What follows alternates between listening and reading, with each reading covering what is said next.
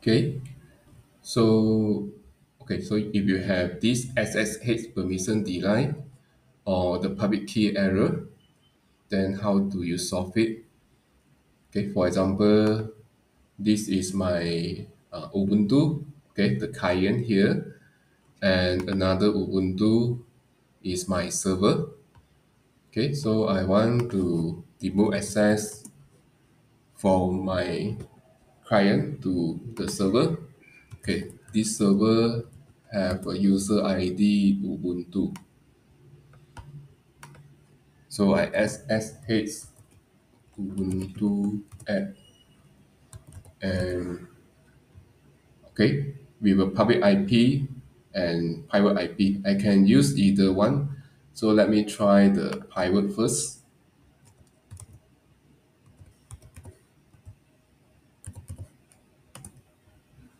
Fingerprint, yes. And okay, so I have this error, right? Permission deny public key error. So how to solve this one?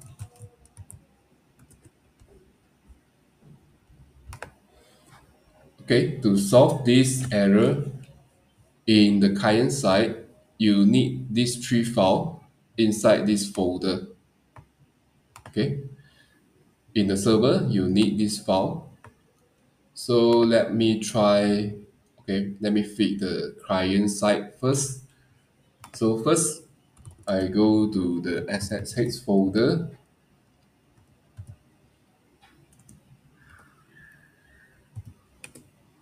Okay, so inside my SSH folder, I don't have these three files. So I have to create these three files. So first, I create this private key and public key. So I can use this command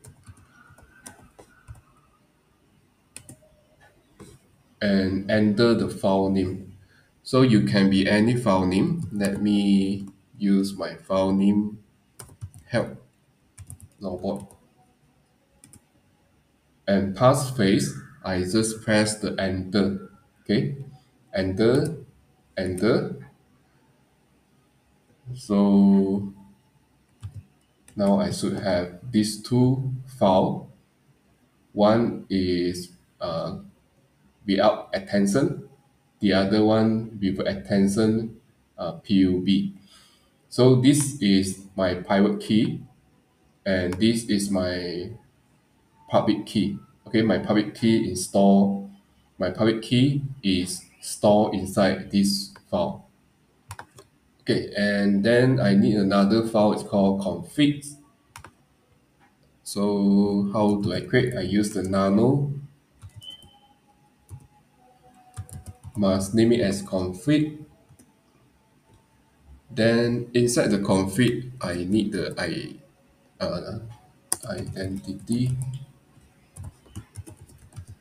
identity file and the path or the location of my file. So I create my key with a name help robot, right?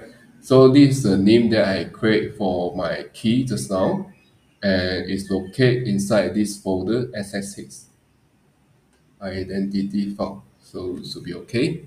So I need this sentence inside my config file. Okay. So done. I Control X. Yes. Enter. So let's check what inside the config. Okay, so inside the config file, I have this sentence. And then let's see what's the file I have inside this SSH. Now I have these three files, config, the private key, and also the public key. Okay, another thing is we need to change the permission of the file. Okay, so it need to only allow the user to have the read and write permission. So I can do it by using the change mode and change to 600. So 600 is read write for the user for all the file. Okay, so after this command, all my file is changed to read and write. Okay, so we're done for the client. Now we should go to the server. So for the server, I need only this file.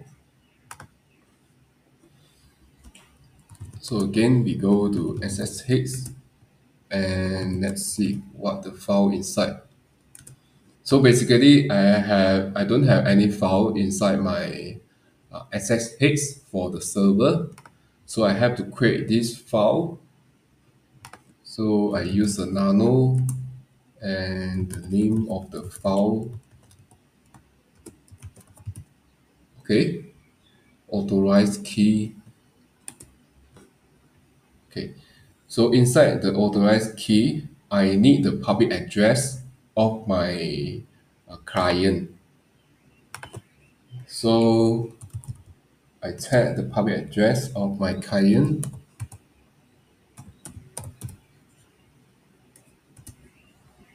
So this is the key. Okay, sorry. This is the key of my client public address, public key. Okay, sorry. This is a public key for my client. So I need this public key inside the authorized. So I copy and paste. Then yes, enter. So now in my authorized key, I have the public key of my client. Okay, and also I need to change the mode. So let's see. Okay, I want to change the mode, permission mode to only read write for the user. So again, change mode and 600. Then all the file. Okay, so I think I done. Now it's changed to only read write. Okay, so now I should able to access it again or debug access again to my server for my client. Okay, so I successfully debug access, right, 78 here, yeah, to my server.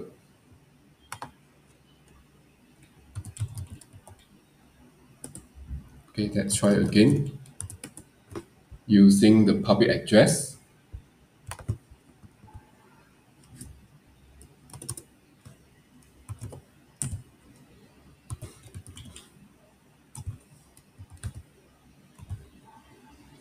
Five eight. Okay, so I'm using the public address of my server. Fingerprint, yes.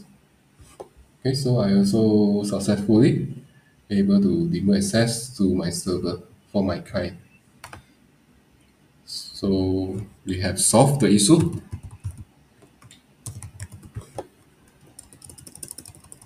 Okay, so let me also list out what entry I have in my SSH.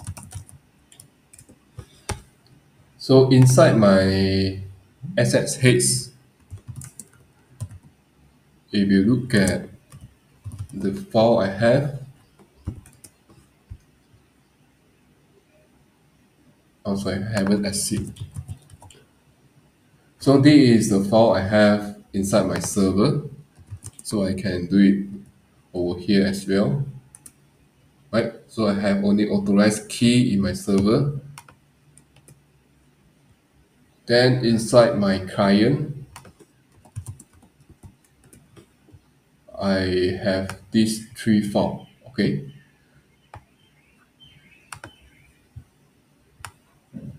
So that's it.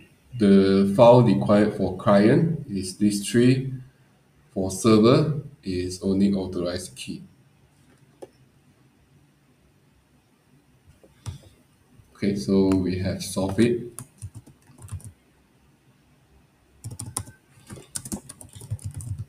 Thanks for watching.